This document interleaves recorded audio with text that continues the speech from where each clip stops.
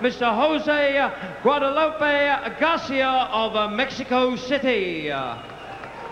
My lords, ladies and gentlemen, Frank Maloney for Panics Promotions and Main Events in association with Budweiser, the King of Beers and the Sunday Express newspaper proudly present a contest of 12 3-minute rounds to decide the WBC Heavyweight Championship of the world.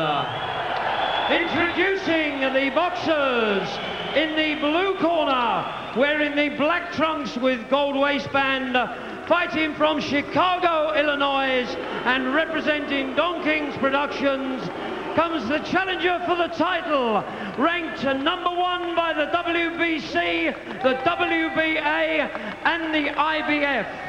He comes to the ring tonight with a professional record of 24 victories, 17 by KO, and has just 5 losses in his 29-fight career. He weighs 231 1/4 pounds, 16 stone, 7 1/4. Ladies and gentlemen, introducing the Atomic Bull, Oliver McCall.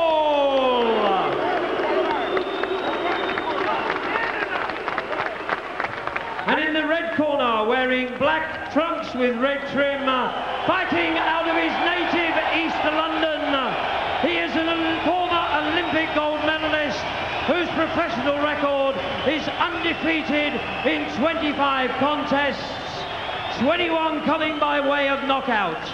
Tonight, he is making his 4th defense of the title. He comes to the ring weighing 238 pounds, 17 stone even. He is the former undefeated heavyweight champion of Great Britain, the Commonwealth, and Europe. He is the WBC heavyweight champion of the world, Lennox Lewis.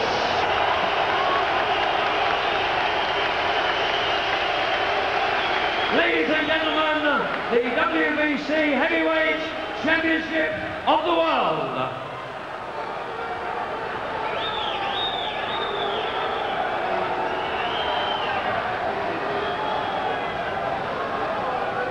McCall.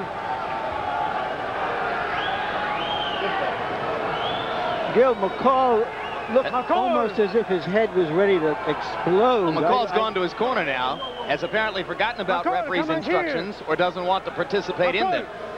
Come on here, McCall. Come on here. Still doesn't want to participate in referee's instructions. Very, very strange. Well, I've seen a lot of fights. I haven't seen this before. Well, he's never had a big occasion like that, and he understandably is a little bit involved with everything else. And you know, Larry, he was so wound up, and I noticed that Lennox Lewis didn't seem to me to even break a sweat in the dressing room. So I think the first round is very important. So what do you think? Advantage Lewis? First round is going to be a very important round. First round advantage McCall, despite the fact that he looks like a nervous wreck to me. When you have that nervous energy early, Jim, the first round can be very important. Last second delay, a towel draped across the ropes just above our announced position here.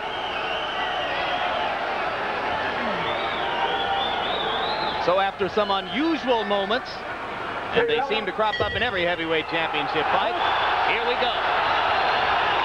Lewis standing like a statue, much as he did at the beginning of his flawed defense against Bruno a year ago.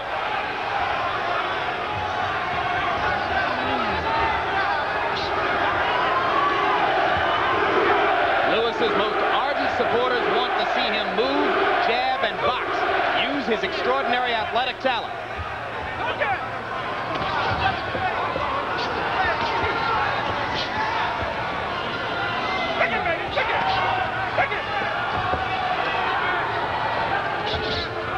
McCall trying to find the range to punch up at the bigger man.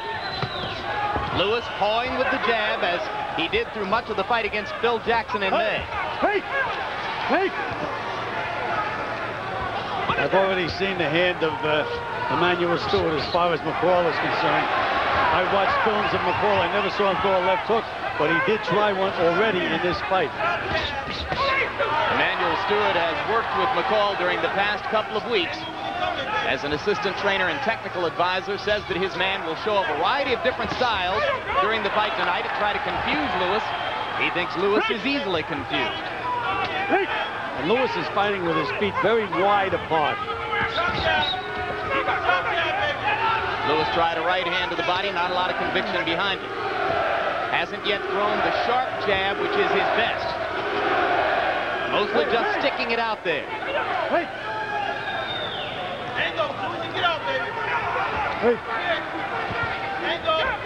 It's been a slow start for Lewis, and McCall seems to be waiting for the big man to try to do something.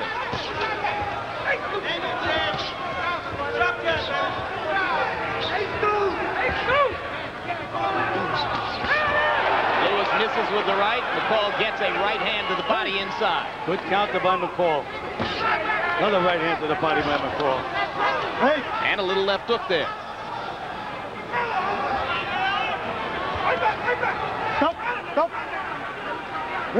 The worst thing that Lewis can do is to try to wrestle with McCall.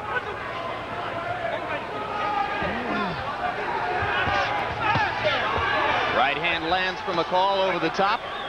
He misses to the body as Lewis backs away. Now Lewis begins to throw the jab with a little bit more intent. Dropping that left hand, Lewis.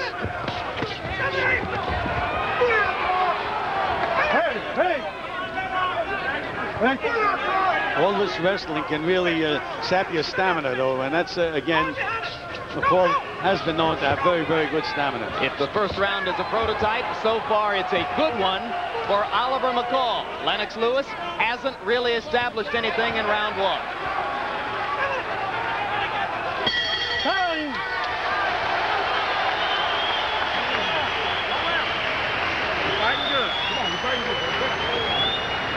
Look good, baby. Sit down. Move down for me. You're looking good, okay? Fighting a very intelligent fight, and you're taking his next punch away from him in the right hand. You shot it twice, and every time you roll and counter. You caught him with it once the next time, but you're going to make him quit throwing it if you keep rolling and counter, okay? But when that little counter hook you're doing is working. It's clumsy, but it's working. When he jabs, how you know you're blocking and you're throwing a hook, keep doing it because it's not landing, but it's moving him out off balance. That's right, but you're moving him off balance when you throw that shot, okay? This piece of shit up, water. Ready? Okay. Stay with your jab. That's the key. Oh, come on. Nice and easy there. 10 seconds, hands him out, feet. Stay on the stick. Keep it in the circle. When he's inside, try to catch him with the uppercut coming in. Right? Lewis threw more left hands and fewer right hands in the first round than we've seen him before, Gil. I thought it was by his own fight plan, but perhaps that's also the fight plan of Stewart. And you know, Larry, down goes Lewis, having caught a short left hand inside. 6, 7, 8, 9. What is this? The WBC's referee has stopped this fight after a count to 9 with Lewis standing in front of him. And we're going to have a riot here. Jose Guadalupe Garcia stopped the fight in the second round. Oliver McCall's going absolutely nuts. The crowd at ringside momentarily stunned. And that's got to be one of the strangest stoppages I ever saw. Certainly was. He was up at about the count of 5, wobbled a little bit, but then he seemed to be getting himself together. It was for the heavyweight championship of the world.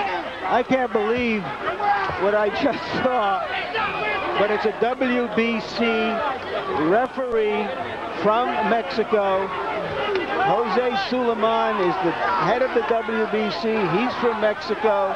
He is Don King's best buddy. I think that very likely McCall might have finished Lennox Lewis. I do but too. Lennox Lewis, as the heavyweight champion, earned the right to be knocked out if that was how it was going to happen. I count, now out, knockout. Yeah, you stop the contest. All right, let's take another look. Gil, you say it was a short right hand inside. I called it a left. But let's take a look at the punch that put Lewis down. They're just moving around, sparring. Again, I had mentioned there's that right hand right on the button. Down goes Lewis. Another look. See, Lewis was fighting with the legs so far apart that he had to reach in with the right hand, and he got beat to the punch. Well, his detractors have always said he has bad balance. But that's hardly a devastating punch. He was up by the count of 6 and certainly appeared capable of continuing in the fight. Referee Jose Guadalupe Garcia of Mexico City, working his 12th championship fight, according to the literature we're given, with Jose Suleiman, the WBC president, seated at ringside, stops the fight after 1 knockdown in the 2nd round. And with that... Well, once again, the best laid plans go awry for Lennox Lewis, but this time he has nobody to blame but himself. Out the window goes the possibility of Lewis versus Bowe in March. Oliver McCall earns 1/3 of the heavyweight championship. Right now, let's go to ring announcer Mike Goodall for the official particulars. Ladies and gentlemen, after 31 seconds of round 2, the referee has counted out Lennox Lewis, the winner and new WBC heavyweight champion of the world, Oliver McCall. I told you! I told you! I told you! This way! Give me my belt! And still in the ring, the aftermath is confusion, chaos, uncertainty as to exactly how this has taken place.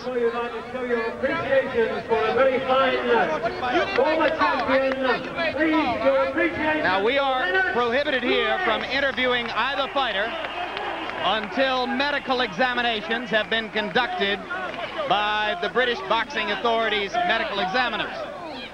So momentarily, we hope to get a chance to talk to both Lewis and McCall, and I'm sure that Larry Merchant will work as well toward an opportunity to hear from the referee, Jose Guadalupe Garcia. I've never seen him before. Don't know if you have, Larry, but he's just made a huge impression on the sport. He sure has.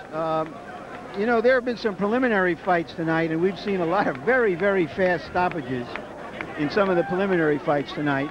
But this is really unusual. I'm not going to say it's unprecedented, but when you have a heavyweight championship fight, the heavyweight champion should have a chance to defend his title almost to the last breath. Now, as I mentioned earlier, this happened very early in the round.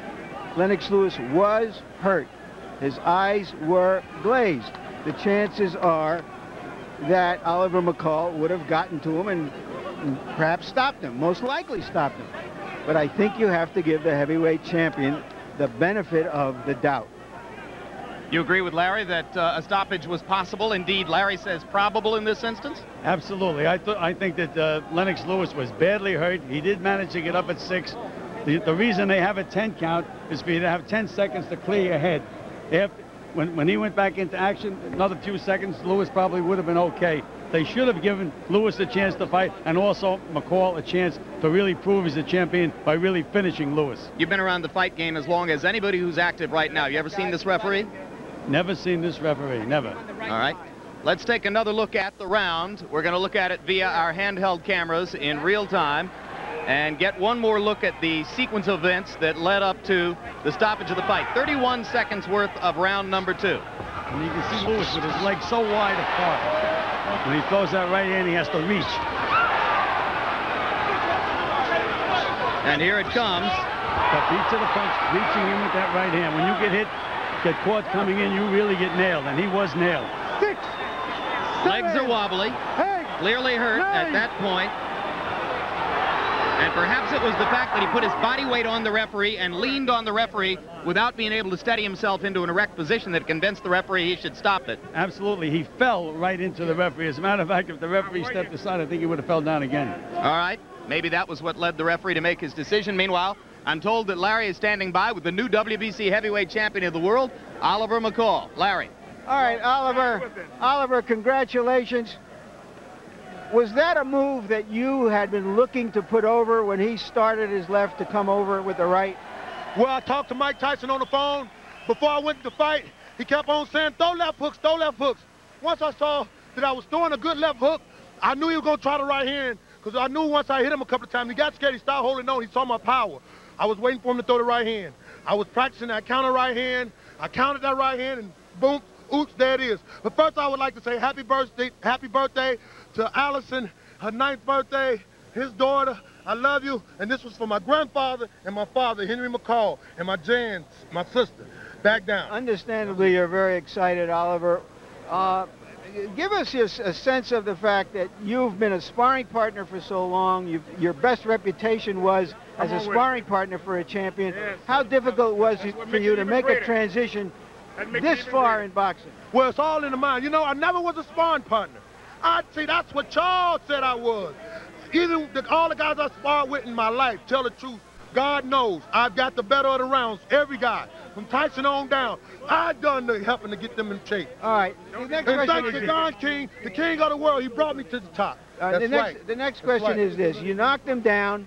He gets up at the count of 6. He was wobbly. He was glazed. He would have got knocked out again. Probably. But he would have. But were you surprised that here in his hometown they stopped it that quickly? No. Hey, no, what y'all want me to do? Kill a man? That's right. See, that's what's wrong now. But like I said, this was the first challenge for not only the heavyweight championship of the world, but between HBO and Showtime. I'm a Showtime fighter. I drew the first blood. I knock out Michael Moore, Riddick Bowe. I come back here, but now I put on my show, so you'll see me again on Showtime, baby. Yeah. Thank you very much, Oliver. Jim? Right. All right. All right, Larry, and there you see some of the business of boxing in all of its naked obviousness. Oliver McCall promoting his next television appearance, perhaps on another pay cable service. Well, it's a strange sport, Gil, and you see strange things all the time. You don't want to leap to too many conclusions too fast, but you saw the joy with which Don King embraces his return to a part of the heavyweight championship. It's been a few years, and he's back. Returned from almost oblivion. Back on top again with a heavyweight champion. Never count him out. Let's go to Larry Merchant once again, now with Lennox Lewis. All right, Lennox, give us your version of what happened. I just got caught with a lucky shot, and the referee seemed to help him along real good. How dazed, how hurt, how wobbly were you because you looked badly hurt? I wasn't badly hurt. I was dazed. I got to my feet. I recovered. The referee asked me if I was okay. I nodded yeah. Oliver McCall ain't that good. He's not that good, so don't. Well, you're not going to convince the people who are out there. He did land a right-hand punch. He landed a great right-hand punch. It put me on the ground. I tried to get up too fast. I was a little bit wobbly, and all of a sudden the referee just said, "No, that was it." Did you talk to him? Was he able to communicate with you at all? The referee couldn't even speak English. When you nod your head, that means yes. Just spit it right in there. Don't worry about it. Drop your hands. Be sharp. Change your angle. Give him that hey, come on. And snap your punch. So you saw the